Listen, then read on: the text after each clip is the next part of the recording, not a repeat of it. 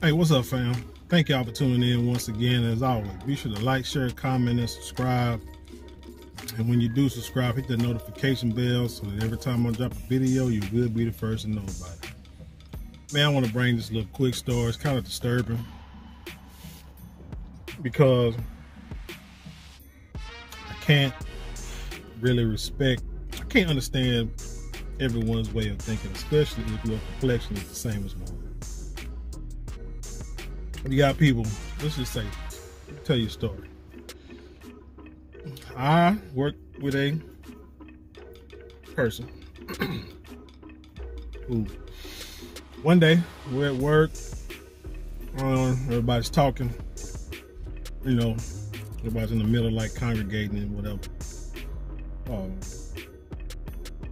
And this person was known to play this music, in the work area, kind of loud. But, I had to talk to him and tell him, turn it down. It's too loud. If I can hear it way back over here, it's going to be kind of loud to these people. And everybody don't listen to the music. It wasn't nothing real vulgar. It was okay music, from my generation. And, so we were all talking, and I made a comment about the music that she, that she played, this music from like the late 90s. Matter of fact, it was from it was a soundtrack to the movie Set It Off. Okay. And I made a comment like, well, man, you should know that. I can't remember exactly what I said, but I made a reference to the music she listened to, and she didn't know, I guess, a certain artist or something. And she said, I said, well, dang, you listening to this, the Set It Off soundtrack. And she's like, what's that? And I'm like, you never heard it? You never heard it? I said, the music you listen to. And they're like, what? I said, the soundtrack. I said, the music you listen to. First thing out their mouth was, well, I'm not black, so I don't know. I'm looking like, what?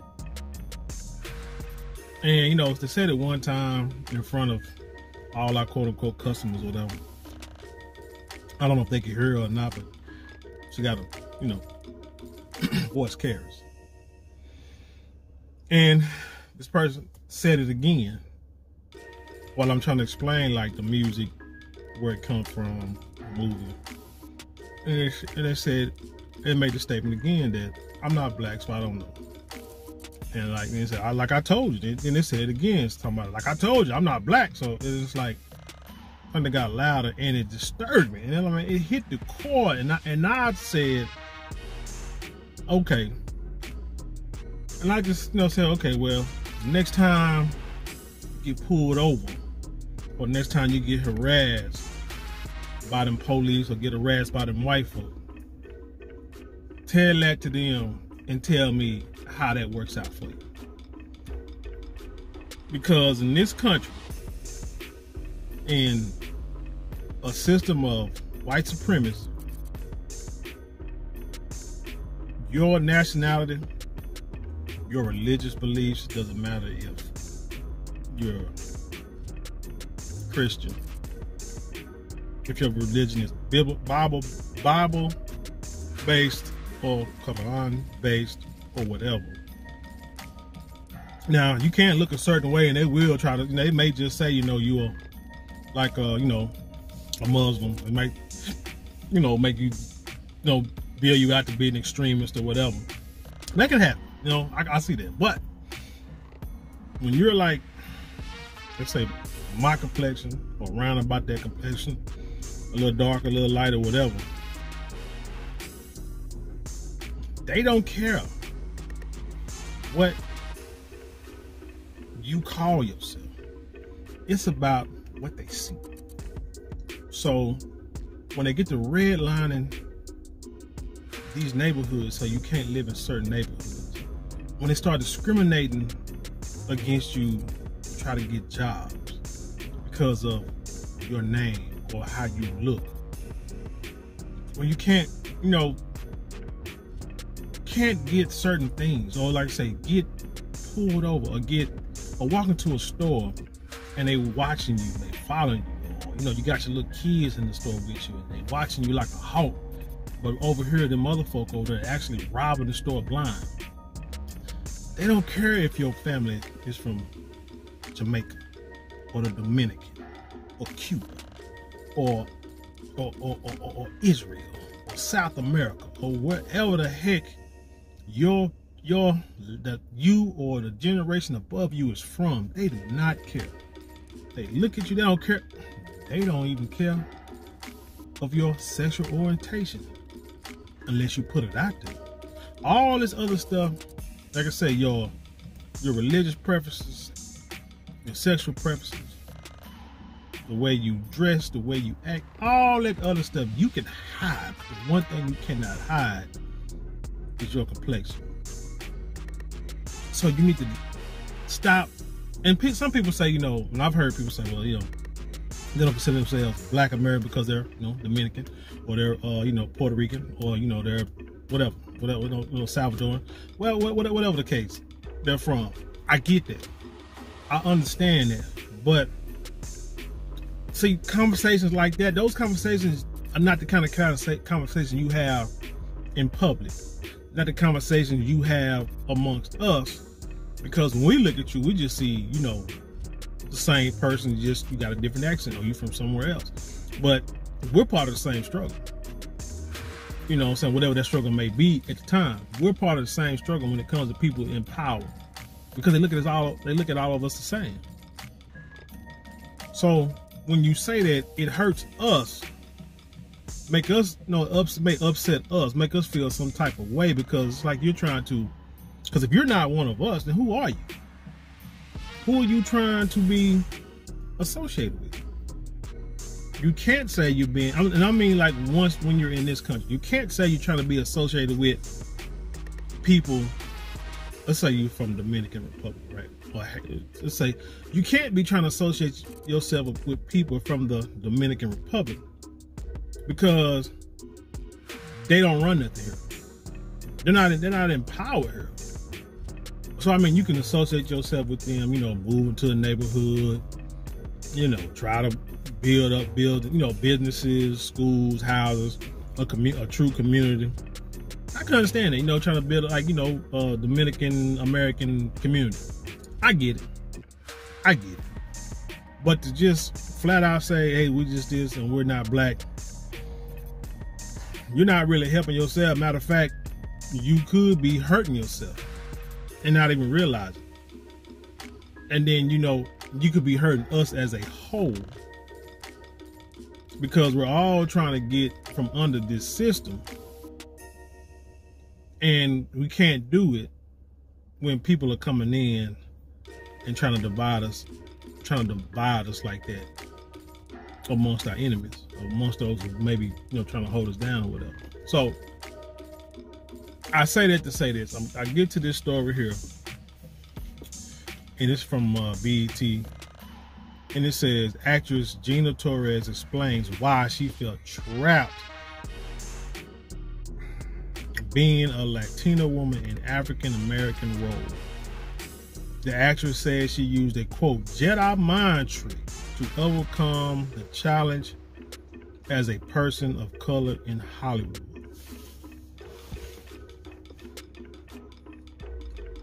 If y'all ain't seen Gina Torres, I remember her from I Think I Love My Wife, and maybe other roles. They may talk about them in this little article or whatever.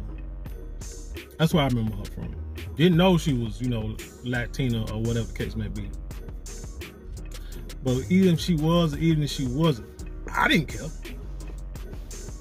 You see what I'm saying? You know what I'm saying? I didn't care. What her nationality was. Good actress, played the role well. You know, did what she had to do. But she, from this statement, and maybe she'll come out with a rebuttal, but she made it seem like it's a negative thing to have to play African American roles. Afro-Latina actress Gina Torres is opening up about her struggles in Hollywood, how she often felt pigeonholed when it came to the kind of roles she was offered. The Bronx native, who was the daughter of Cuban parents, said that as an actress, she felt like she had, quote, no place, unquote, in the Hollywood world in a conversation with Suggest. Quote, there was no place for me as a Latina, and then as a black woman. I don't identify as a black woman because for me it was cultural. Like I say, I get it. I've heard that. Because of course I present black, I am a black woman. I am also Cuban. So you mad because they didn't recognize your culture, right? But yet you took them roles as a black woman because that's all they offer. You could have done any doggone thing you wanted to do. Because nobody told you, nobody made you be an actress.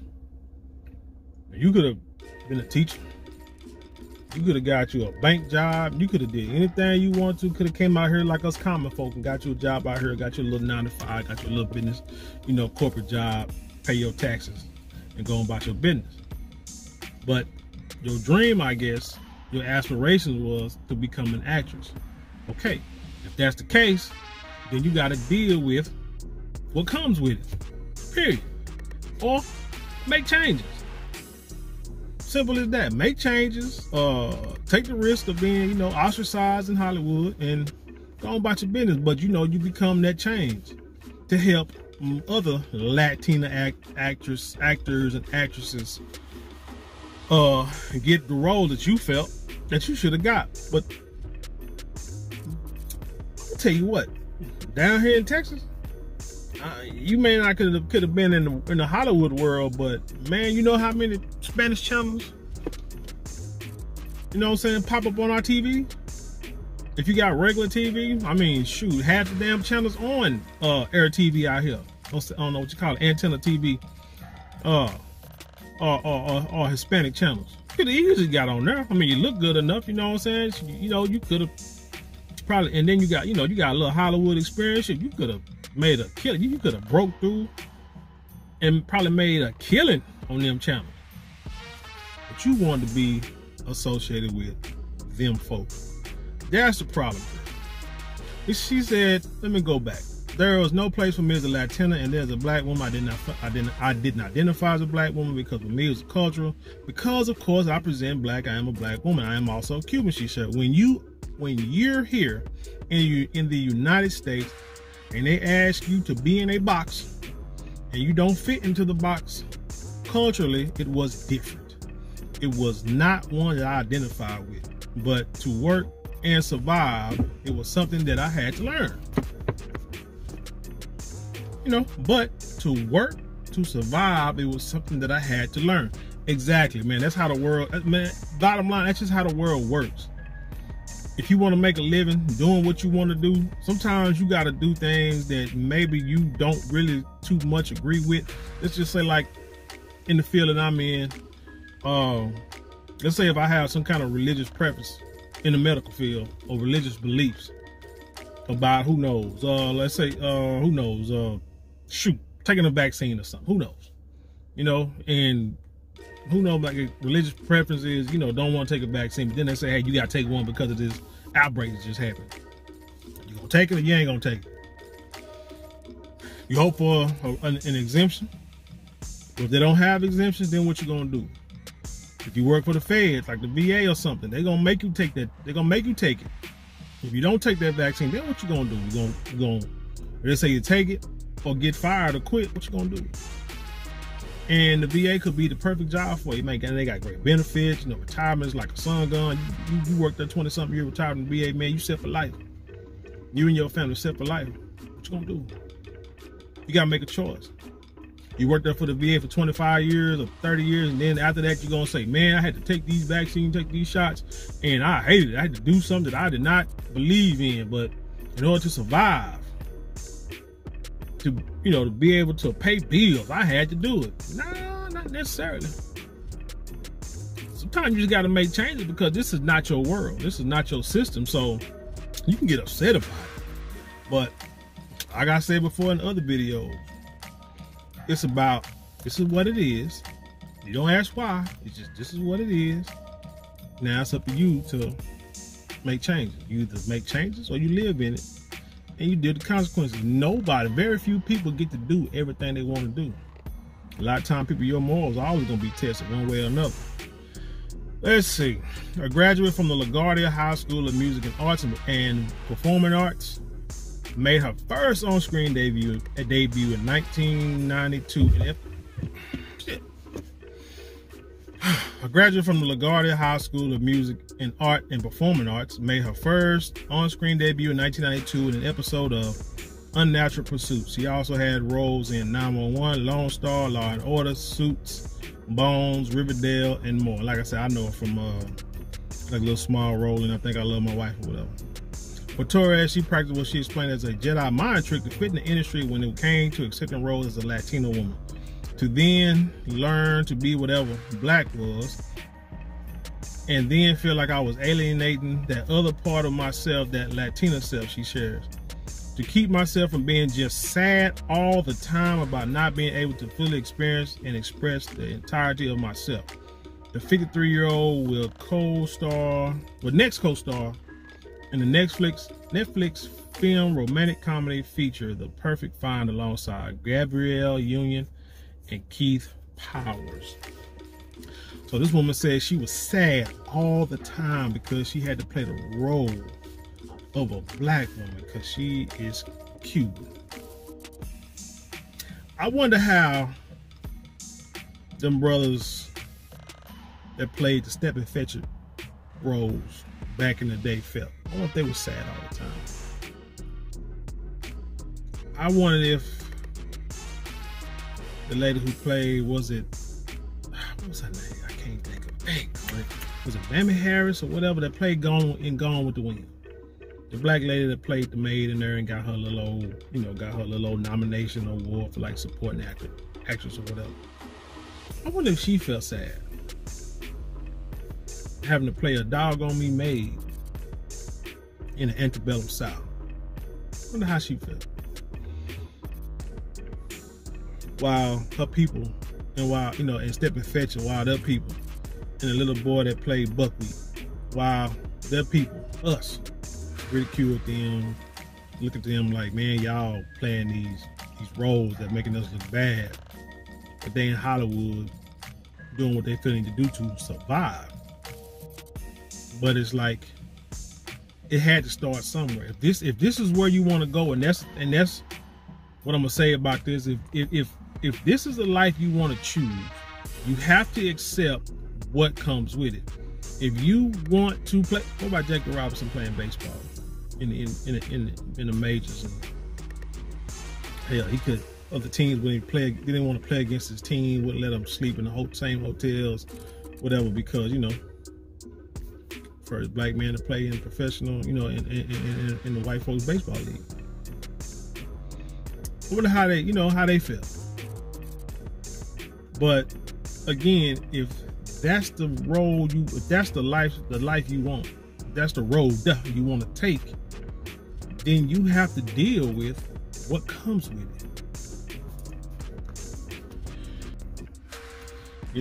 Nobody forcing you to become an actress,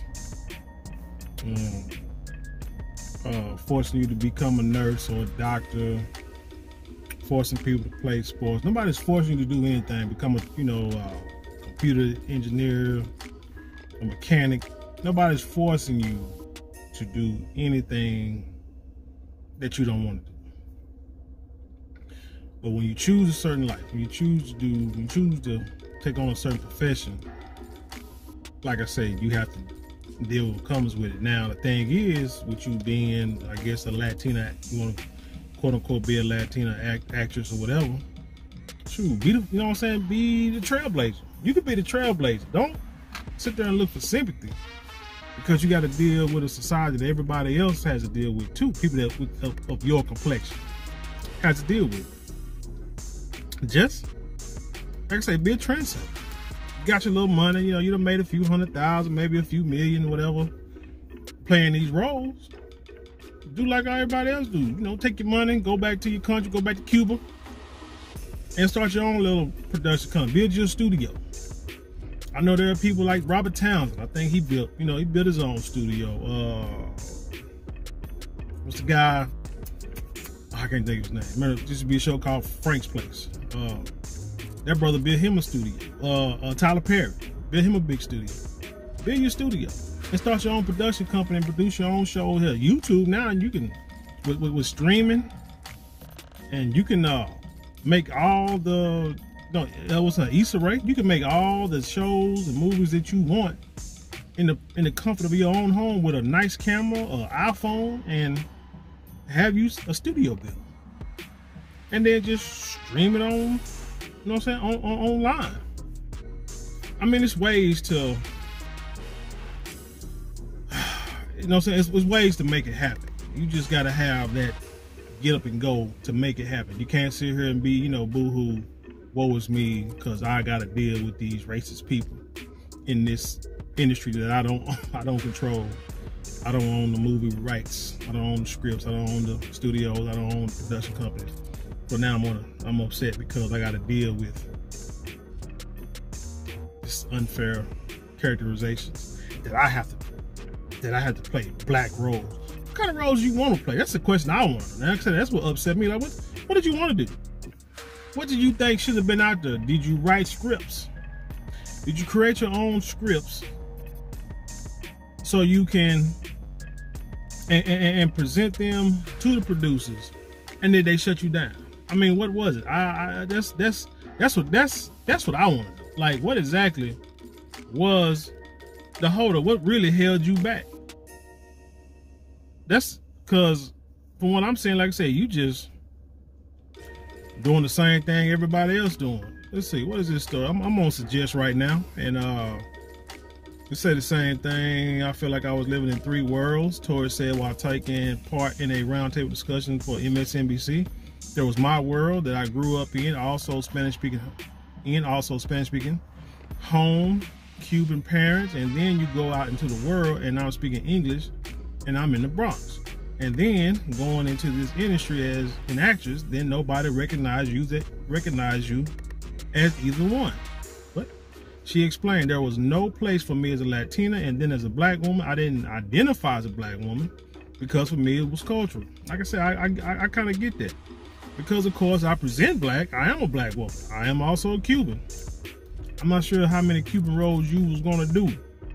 What if you just played a role of just being a woman, and you just happen to be black and or Cuban? I don't see you complaining about that. I don't see you complaining about, hey, I got a role that was probably created for a white woman, and I got that role, and you know what I'm saying, dang, and I feel so bad about it. You said no, I had to play Chris Rock's wife, and I had to be a black woman. I mean, you might could have said, hey, can I speak Spanish? I mean, did you ask him that? Could you speak a little Spanish in your role and show that you was Cuban, so everybody could know it, and you could play his wife, love interest? He probably would have let you slide with that. I don't see that here. But Work to Survive is something that I had to learn. She's a Jedi mind trick. Since her early days in Hollywood, Gina Torres has found her place in the industry and has carved out a place for herself as an Afro-Latina. But there is definitely still work to be done in the industry. Torres is one of many stars in the entertainment industry who are calling for more diversity, and are speaking about their own experiences in Hollywood. And that's how you do it, man. Like, you go out there, you know what I'm saying, you make a name, you make your presence known, let the world know, hey, there's a lot of unfair stuff going around. Can we get more diversity? But again, instead of asking and begging for roles or jobs or whatever in whatever industry you in, create your own, man. Come together as a community, create your own. But that's all I got for this. Like I said, I mean, I don't know how much. Like I said, it upset me because she said, when people say that, come to this country and then say you don't identify as black, when you know that's what's gonna happen. But she was born in this country. But I don't know what she was looking for, but I think her point is she just want more, probably just more roles as a woman of color and of Latin descent. And she's want a chance, to be in more movies and be in shows. If that's the case, I mean, it is what it is. But tell me what you think about it. Am I being too sensitive about this, or do I got a point? I mean, I don't know. Maybe if I would move to Cuba and try to get into some industry and didn't get, couldn't find the jobs I wanted because of the way I look, maybe I would feel the same way she feels. But the problem is, you in this country. In this country, you have no control over what you do unless you create your own market. But with that being said, hey, leave your comment below, share it with the world, and I'll leave you in peace, and I'll see you on the other side.